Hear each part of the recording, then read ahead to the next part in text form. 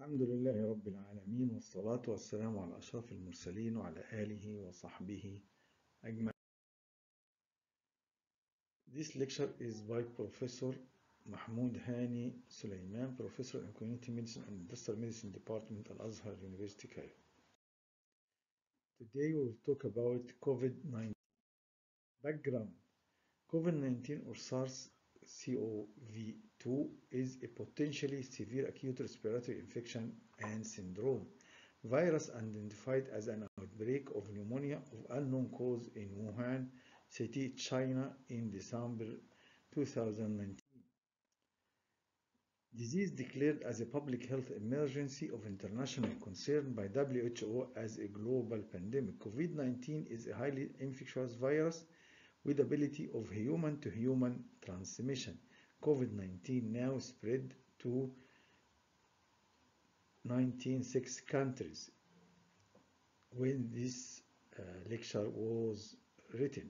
Mortality rate is low, ranges from 1.2 to 14% depending on age, health status, immunity, diabetes, and past disease. Preventive measures as social distancing and hygiene is top priority to secure self from COVID-19 infection. This is where it is distributed. It is almost all the world. Major pandemic outbreaks in the history of mankind. These occurred, these 11 pandemics: plague, bubonic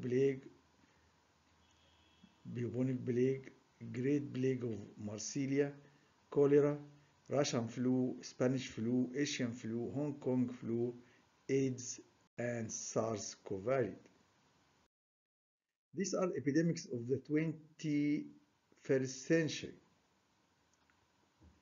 SARS, Zimbabwean cholera, flu, West African meningitis, Haitian cholera, dengue fever outbreak, MERS, Ebola, Zika, Yemen cholera, Nipah, COVID-19, which affected millions of people and more than 2.5 million died.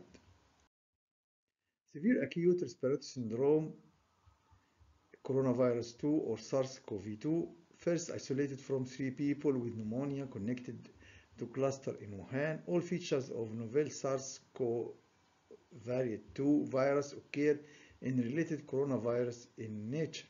Outside human virus killed by household soap which bursts its protective wall. SARS-CoV-2 or COVID-19 is closely related to original SARS-CoV. It is thought to have a zoonotic origin. Comparison with epidemiological characteristics of recent global epidemics as March 21, 2020. I emphasize here on the case fatality rate of COVID-19 is 4.2, influenza not applicable, Ebola 39%, H1N1 0.1, SARS 2003 almost 10. So it is moderate case fatality rate.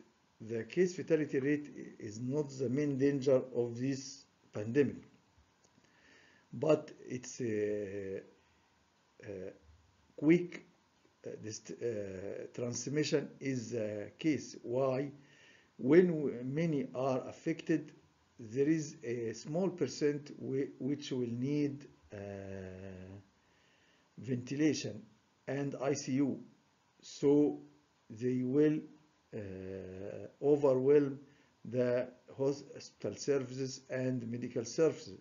So the so-called normal flow of hospitals is affected. They cannot deal with surgery, ENT, gyna, obstetrics, and so on. So this is the case. It is not the fatality rate, it is the occupancy bed rate of uh, patients with this pandemic disease. This is the تركيب coronavirus.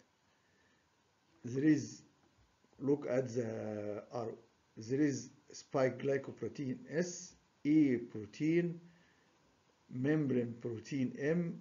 This is the RNA genome, and this is the envelope. This is a sketch. It is very simplified. Infected patients present with mild upper respiratory tract infection, which may lead to severe viral pneumonia. It may lead to acute respiratory distress syndrome that is potentially fatal. It is believed it was transmitted from bats to man. Transmission. Humans catch COVID-19 from humans with virus. It spreads from person to person by small droplets from nose or mouth, expelled when infected persons coughs, sneeze, or speaks loudly. Droplets are heavy, do not travel far, and sink to ground. People catch COVID-19 if they breathe these droplets. So it is important to stay at least 2 meters from others. Droplets land on objects and surfaces as tables, doorknobs, etc. Man infected by when touching objects, then touching eyes, nose, or mouth. So it is important to wash hands regularly with soap and water or clean with alcohol-based hand rub. There is query fecal-oral transmission of COVID-19. This is the coronaviruses causing infection in humans. As you see, this organism 229E NL63 OC43 HKU1 MERS SARS COVID-19. These are the coronaviruses which and IPV. These are the coronaviruses which may infect men. Common cold and flu can be caused by these 1, 2, 3, and 4. This is common cold and flu. Indeed, 1/3 of the common cold is due to these organisms, common cold, and the other two mainly due to rhinovirus, which we will discuss later. MERS can cause flu, severe respiratory syndrome, pneumonia. SARS, fever, cough, severe acute respiratory syndrome, bronchitis. This pneumonia, this bronchitis.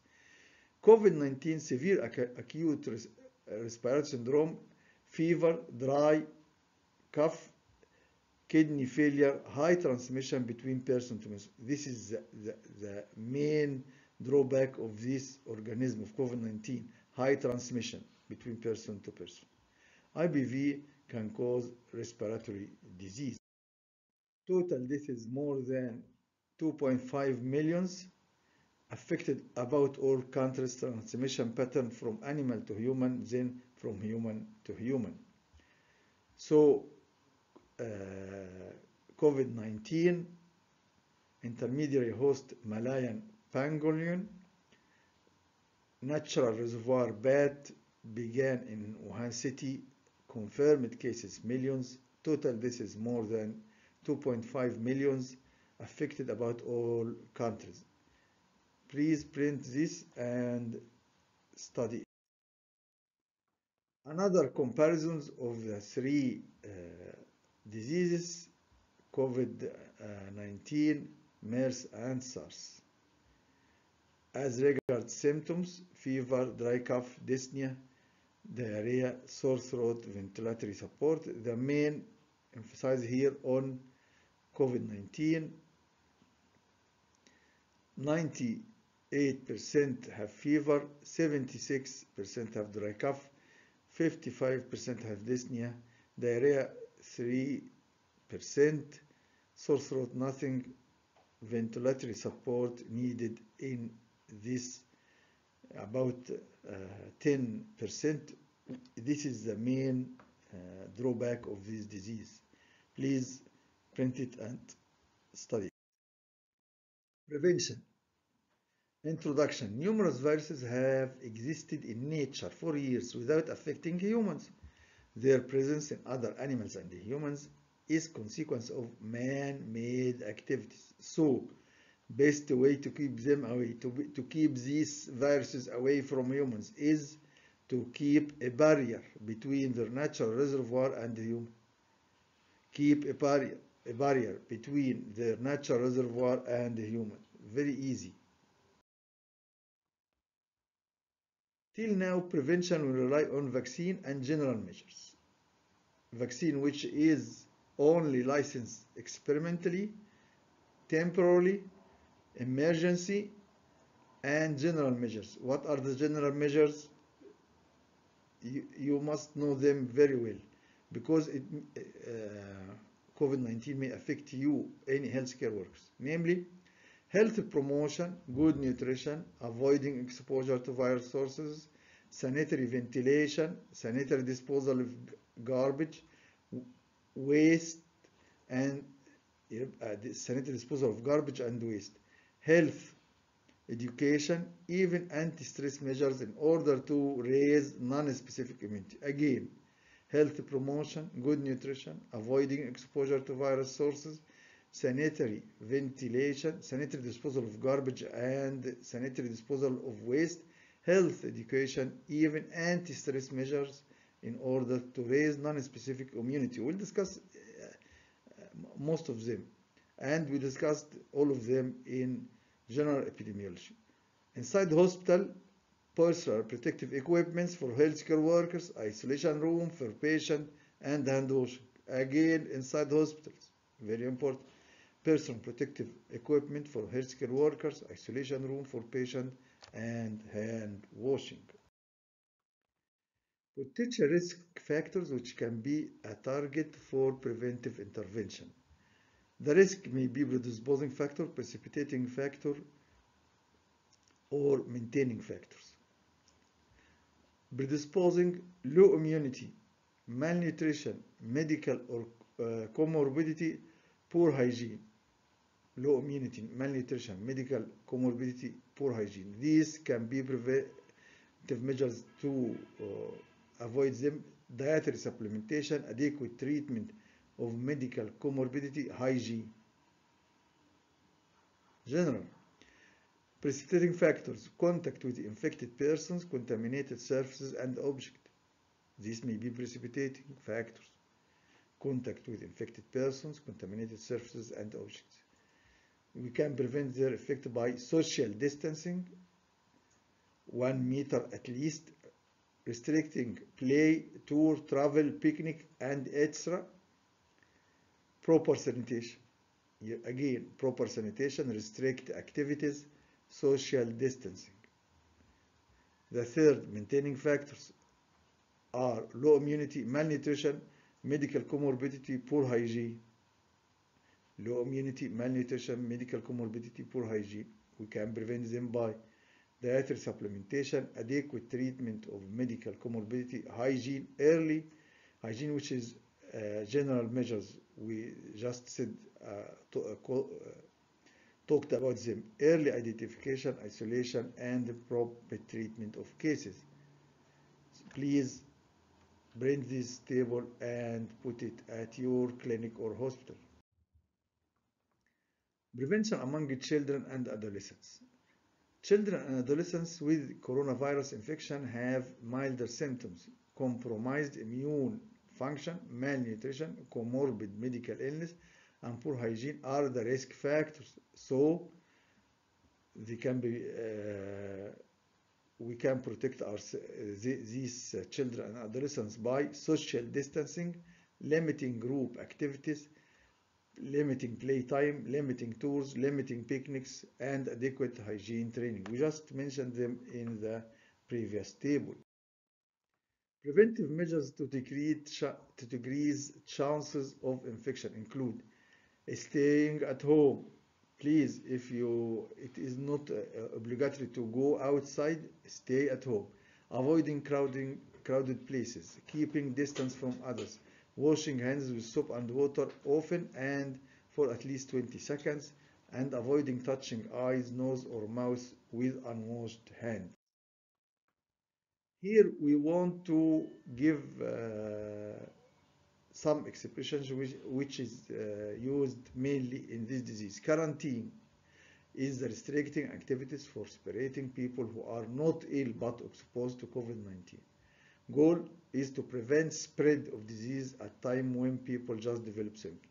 Isolation, separating ill people with symptoms of COVID-19 and may be infectious to prevent spread of disease. Physical distancing, being physical apart, away. This is a general measure that all should take, even they are well and with no known exposure to COVID-19. Physical distance. All must do it. This slide and the coming one are for health education for a suspect patient and their contact, his contact. If you came in close contact with COVID-19 case, you may be infected. Close contact equal you live with or were less than 1 meter from a diseased person, so it is best to stay at home. If you become ill, even with mild symptoms, you must self-isolate. Even if you think you were not exposed to COVID-19 but develop symptoms, then self-isolate and monitor yourself by temperature. You are more likely to infect others in early stages of disease when you have mild symptoms, so early self-isolation is very important. If you do not have symptoms but exposed to lab-confirmed infected person, self-quarantine for 14 days. If you have COVID-19 confirmed by lab, self-isolate for 14 days and even after symptoms disappear as a precautionary measure. Why? Because it is not yet known exactly how long people remain infectious after they have recovered. Follow national advice on self-isolation, please. Where we can do case where we can case self-isolation. In case of self-isolation, where we can do self-isolation. Large room, well ventilated, and with hand hygiene, with toilet. If not possible, place beds at least 1 meter apart. Keep at least 1 meter from others, even from own family members. Monitor symptoms daily by temperature and what is present and what is absent, what is present or absent. If develop difficulty breathing, contact your healthcare provider immediately. Patients stay positive, energized by keeping in touch with loved ones by phone or online and by exercising at home. Now came into work the vaccine. What is the priority of giving vaccine? Healthcare workers and community. Among healthcare workers, those for isolation, ICU and isolation hospitals, those who are diseased like diabetes, COPD and others. Diseased, chronic disease, renal, hepatic and so on. Community, chronic lung disease, those more than 65 years, chronic kidney disease. Infection control inside hospitals for COVID-19. These preventive measures is very important. Please, if you are a healthcare worker, print these slides, keep them in your clinic or hospital and experience them very carefully. Do them very carefully. They are very important for your health. Indeed, the large percent of healthcare workers who develop the disease or die from it primarily due to they are not strictly adhere to this infection control. Please type these slides, print these slides, and experience them, adhere to them strictly. Healthcare workers should perform hand hygiene when, before and after all patient contact with potentially infectious material, and before putting on and after removing personal protective equipment, including gloves. Hand hygiene after removing PPE is particularly important to remove any pathogens transferred to bare hands during removal process. Healthcare workers should perform hand hygiene by using 60 to 95% alcohol or washing hands, soap and water for at least 20 seconds. If hands are visibly soiled, use soap and water before returning. Personal protective equipment. Every healthcare worker should know when to use what PPE necessary, how properly use, how to properly dispose, and limitation of personal protective equipment. When, what, how, and limitations. This is important. Mask protection efficiency. The best is 95 N95. And here is the protection of each of them. Please print and experience. PPDs used by healthcare workers for attending general and high-risk patients of COVID.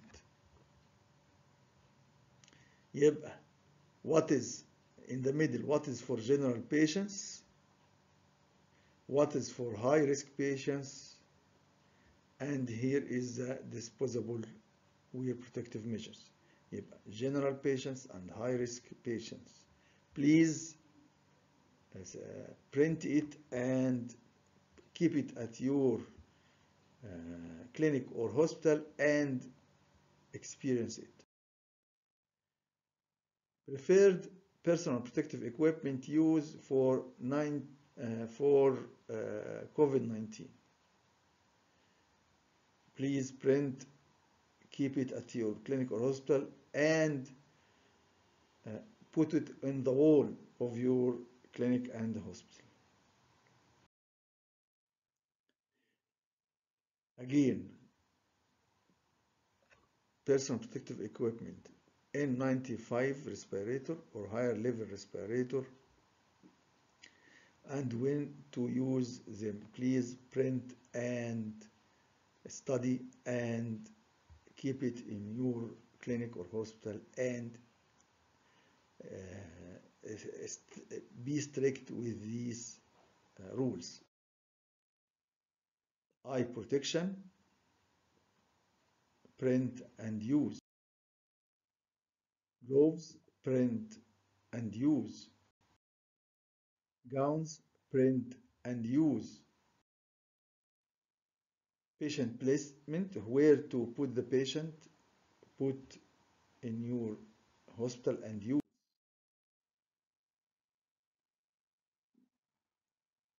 What to do with gowns, what to do with aerosol generating procedures. Here is a table to summarize what we said. At the triage for the patient, infection control policies and procedures. Print and put on the wall of your clinic and hospital. Clinical picture of COVID-19. About 80% present with mild illness, 15% with severe illness, 5 critical illness, and these are the main issue in this disease. These need hospitalization.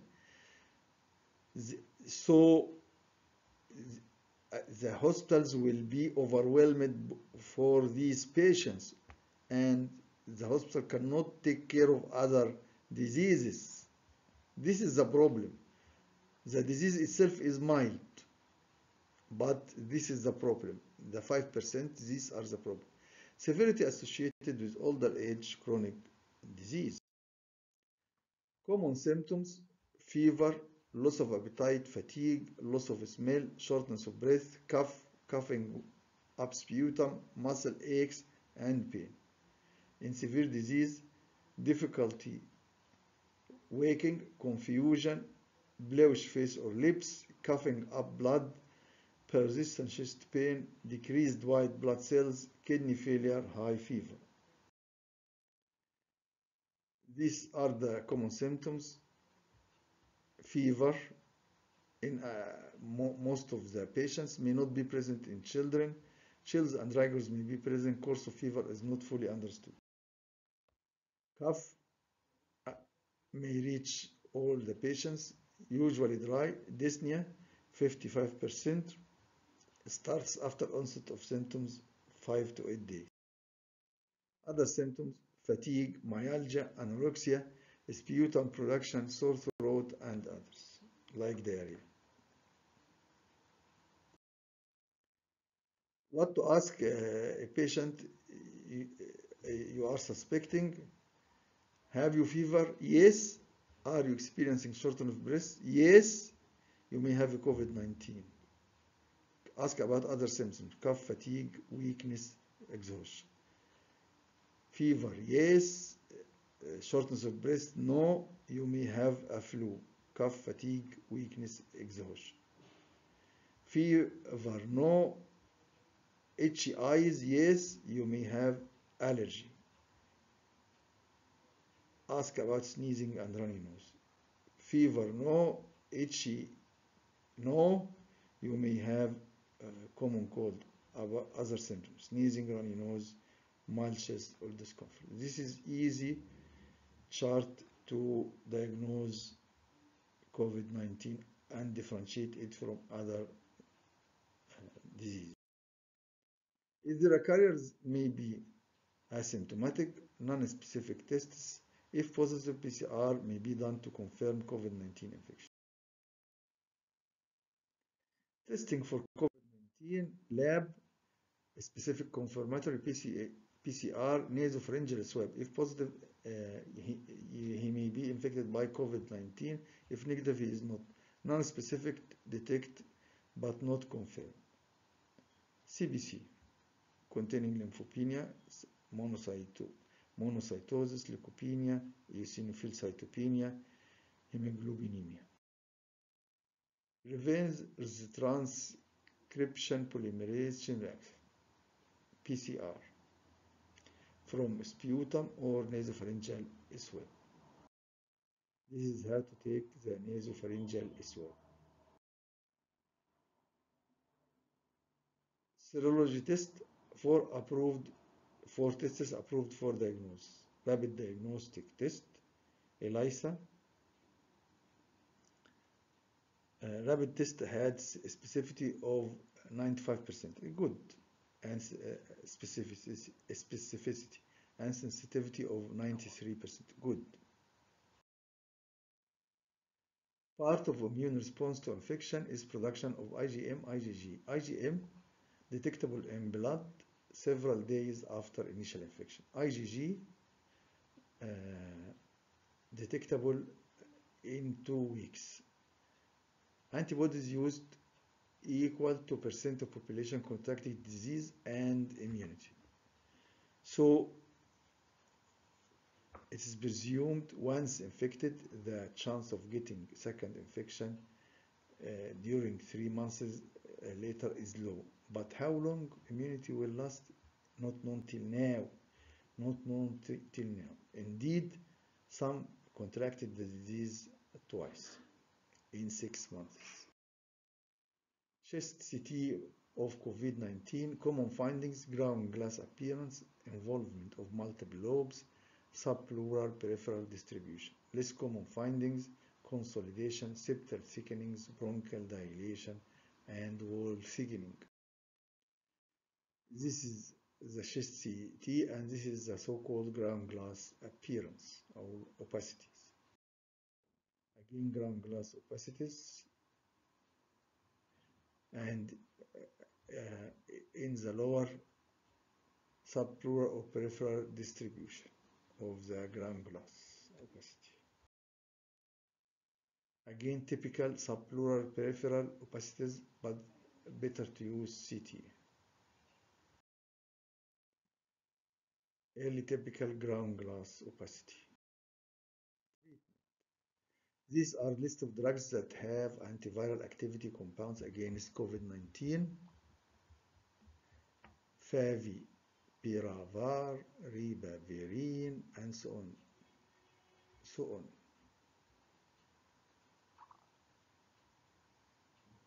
Oseltamivir, host-based treatment approach,